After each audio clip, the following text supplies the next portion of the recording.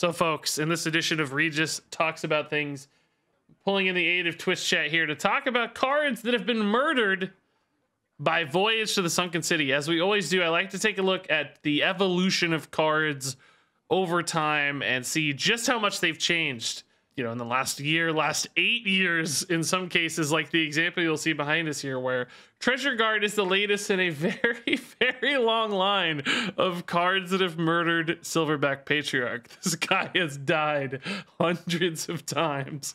Once again, Treasure Guard is just dramatically better. Not only, you know, better base stats with taunt and a minion type, but also Death Rattle, draw a card. Stop.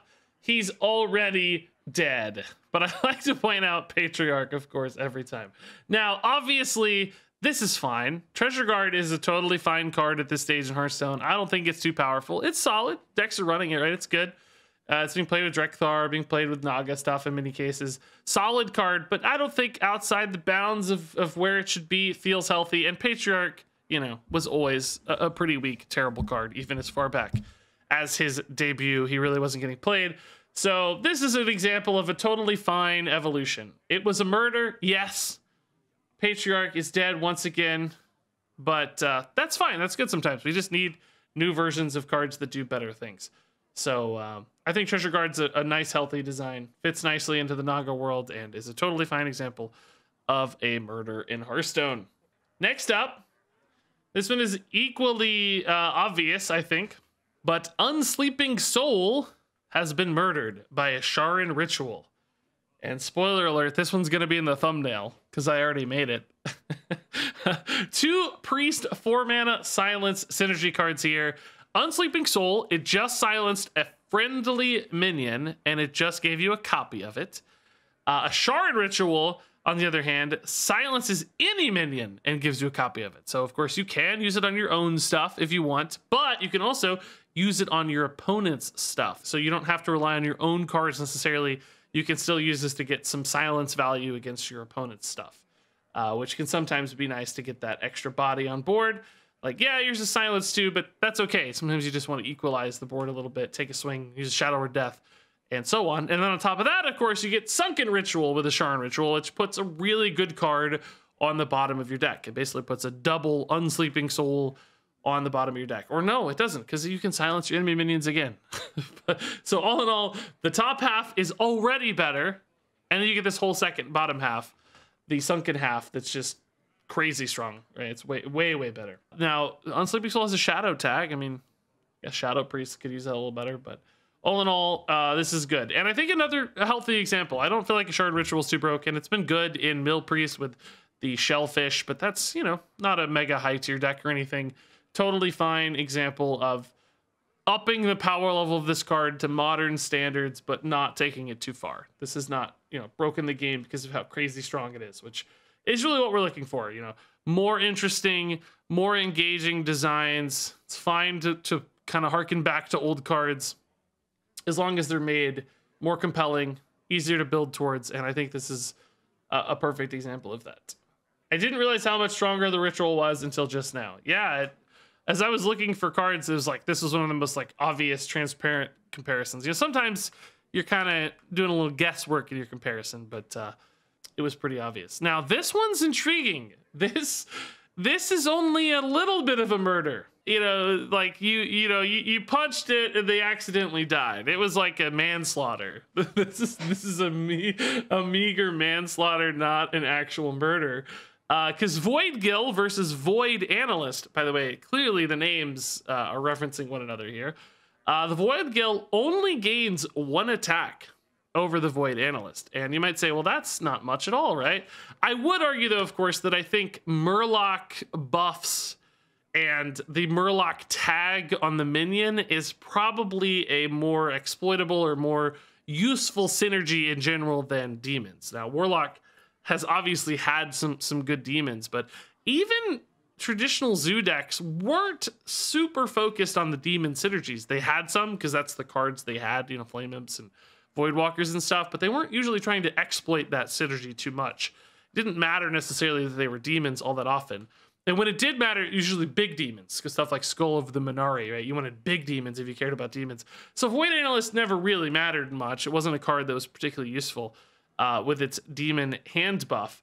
Whereas Void Gill, you could imagine it being more useful. It's not exactly, you know, rocking anybody's world right now, currently in Hearthstone, but a couple more Murlocs, and you could see Murloc hand buff coming together rather nicely. Got more immediate support cards like the Twin Fins.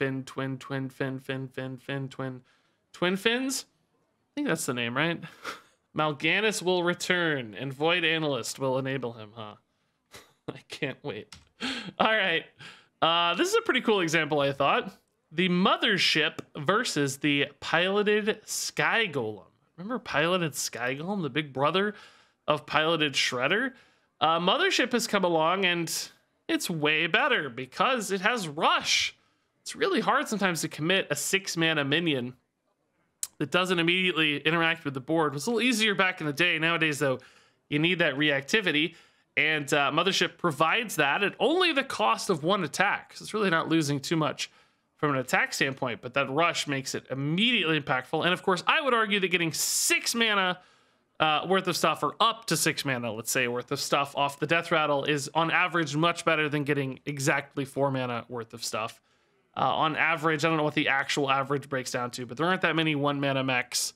There are a lot more 2 and 3 mana mechs. So usually you're going to get 4 to 6 mana worth of stuff anyway. And often 2 bodies is better than just 1 body anyway. And they're mechs, which are often going to be synergistic, whereas the Sky Golem is just any random old minion. So you just get some garbage battle cry with really bad stats, whereas with the Mothership, you get stuff that synergizes with your deck and game plan and keeps the mech train flowing. So basically, in almost every way except attack, Mothership pretty much murders the Piloted Sky Golem, and that's why Mothership's getting played even today. It's hard to get like 6 mana cards like this into action in modern Hearthstone, but Mothership has managed to do it. It's a good enough card. It just has a lot going on.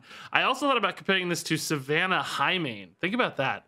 Savannah Highmane used to be like the scariest, craziest card, and Mothership is basically a rushing Savannah Highmane. That's kind of crazy to think about. All right, next up. Speaking of 1 mana, 1/1 mechs, the Click Clocker versus the Argent Squire. This is a pretty straightforward comparison again to a classic card, and obviously Click Clocker has the same base stat line and keyword, but has the mech tag for additional mech synergies and the mech hand buff as well. And yeah, it's just obviously better. You know, there's always this example or this conversation about power creep, which I'm not saying really any of these cards are power creeping necessarily, but Click Clocker might actually be an example of power creep, because Argent Squire is a card that has gotten played quite a bit in Hearthstone. It's been good enough for a lot of just aggro and tempo decks.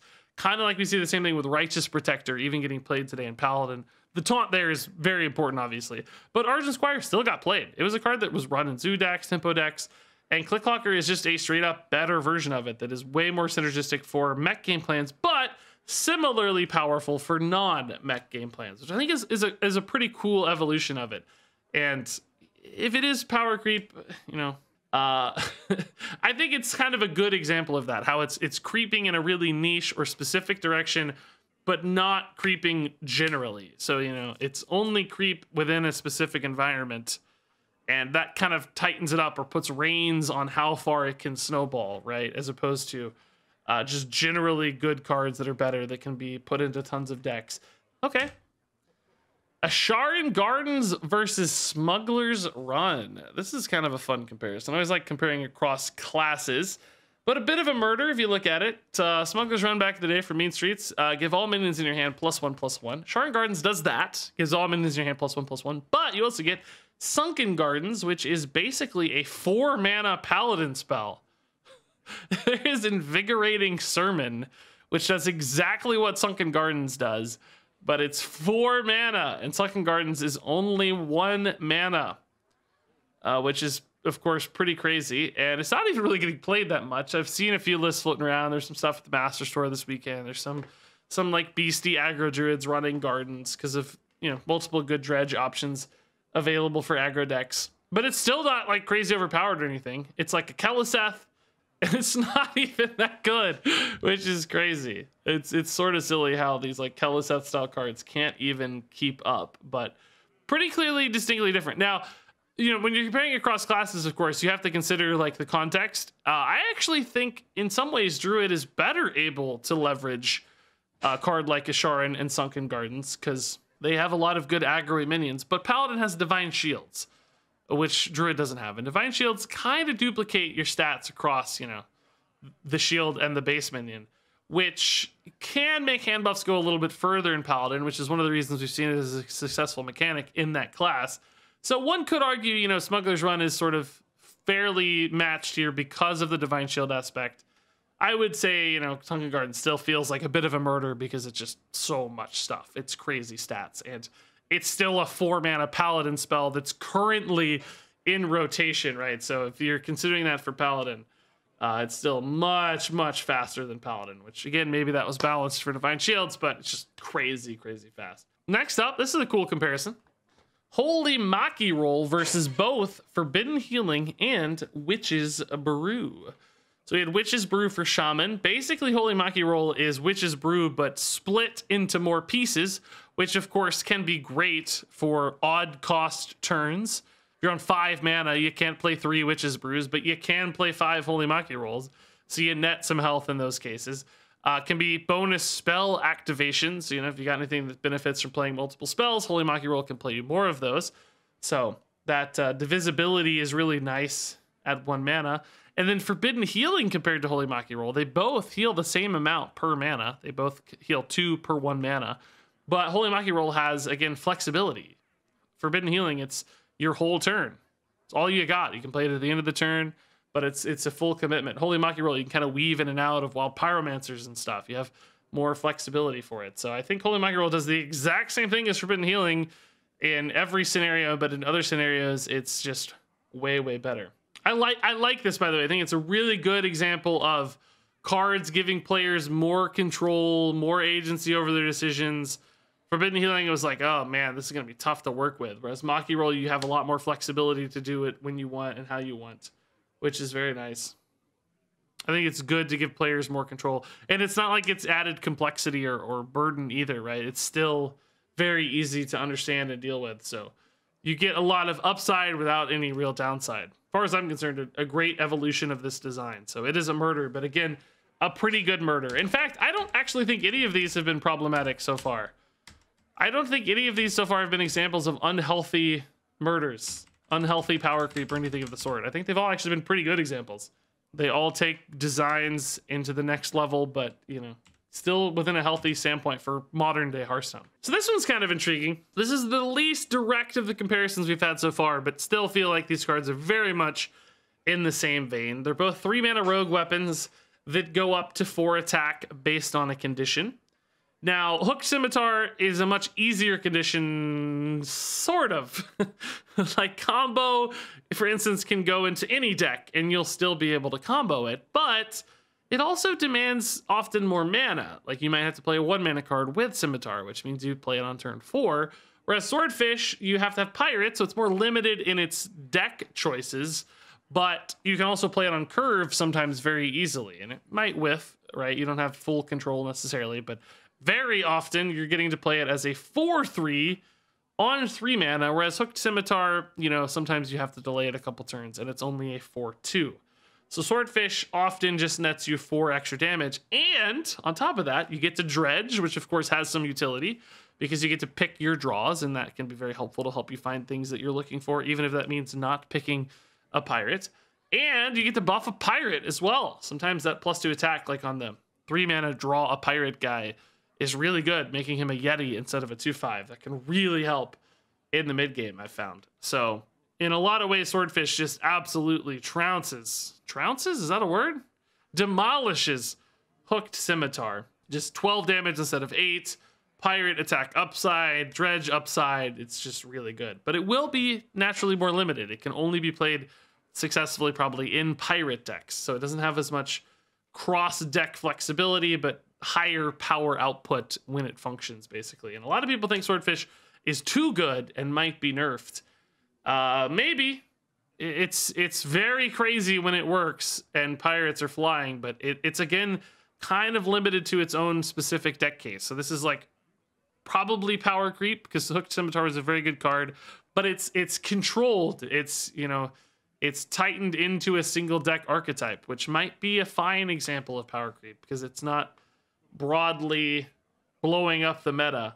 3 mana, 12 damage is kind of crazy. Yeah, that's a good point, Super Base. Yeah. +1 attack, that would probably be reasonable. I mean, I'm not itching to nerf this right now because Pirate Rogue is fine. This card is definitely on the higher end of the power range, but it's not like the deck's crazy good or anything. Everybody thinks this one is power creep indeed. Okay. I mean, it's one of those that's teetering on unhealthy power creep. I would say, like, it's, you know, I'm like, you know, if he gets a couple more good pirates or the meta moves, this could be a really scary good card. But at the moment, I think it's okay. It's because pirates are kind of limited. So this is an interesting example. We're kind of going backwards here. We got 2 cards that murdered Arcane Shot for Hunter. Of course, Arcane Shot is a very good card, still played today in Quest Hunter. An important part of Quest Hunter has been played a lot over time because Hunter loves damage. And both Barb Nets and Scalding Geyser both murdered Arcane Shot. Scalding Geyser is exactly the same, but it gets Dredge, which of course Dredge is really good, helping you find cards, helping you find damage, helping you find curve. And Barb Nets is Arcane Shot, but sometimes you get to hit a second thing with it, which of course can be very nice, helping you tidy up boards or, you know, kill something and still hit face. Of course, it does demand a Naga, which you might say, well, you know, it demands a Naga. That's a condition. That makes it weaker. But at a base level, it's just an extra Arcane Shot. And it gets played that way very often. So, it's just better. It's just about, now it doesn't have an arcane tag, but of course that's not something that has been relevant for Hunter thus far. Multicaster could be, but 2 examples of cards that just evolve on Arcane Shot. Now I actually think both these are fine. I don't think these feel like power outliers. They don't feel too crazy good to me or anything. I think they're good examples of making a more interesting Arcane Shot. Both of these are the same base output of damage, but they give you, well, Barb Nets can be more, but they give you, like, you know, deck building thoughts. They give you, I gotta play Nagas. They give you decision making in the moment with Dredge. Examples of 2 cards that just are more interesting and more fun, I think. And it's not always power creep. I know, as I've said, every card in this video so far. I agree. I think most of these are totally fine. As I've always, there's always people in the comments of YouTube who will ignore this 1,000 times over, and I'll make fun of them like I always do. These are not power creep videos. I've never said they're power creep videos. I'm not saying these are bad evolutions or that the game is snowballing out of control. This is broken. It's crazy. I just like comparing cards over time. It's really more about design evolution is usually how I discuss these, right? I talk about how these interact in more interesting ways and why they're important, how they've changed. It's not a power creep conversation. And we're done. That's it. That's all I got. By the way, apparently the word creep has been getting auto-modded. I just saw that. Crap. Thanks creep is us being a jerk. So people say power creep. It's getting auto-modded sometimes. Sorry, guys. I didn't see that. Okay, guys, I gotta go. Good chat. Murdered cards.